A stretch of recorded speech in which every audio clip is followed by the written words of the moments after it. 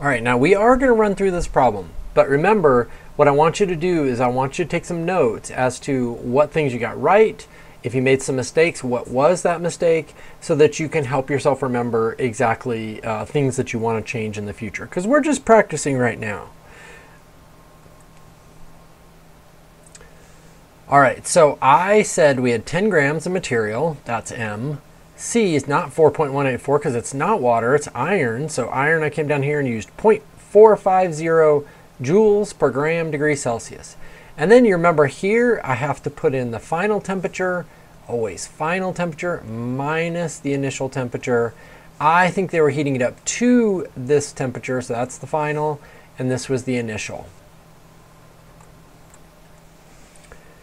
And when I plug all that in, I remember I do the subtraction first and then multiply the three together.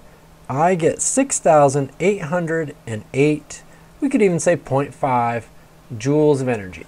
It's quite a bit of energy that it takes to lift the temperature of these nails from 25 degrees Celsius to over 1500 degrees Celsius. So did you get it right? Well, if you didn't, don't worry about it, but I want you to write in your notes on your Google Slides, what did you notice that I did differently than you did? And if I made a mistake here, I want you to point that out and say what you saw. All right, now here's our second problem. So our second problem has to do with aluminum.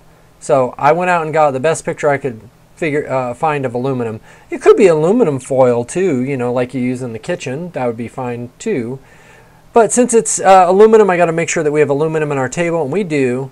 And it says, what would be the change in temperature if you heated a 200 gram sample of aluminum with 300 or 3,000 joules of heat energy? So this is practice number 2. I want you to go and do this in your Google Slides, and then come back and we will see the answer.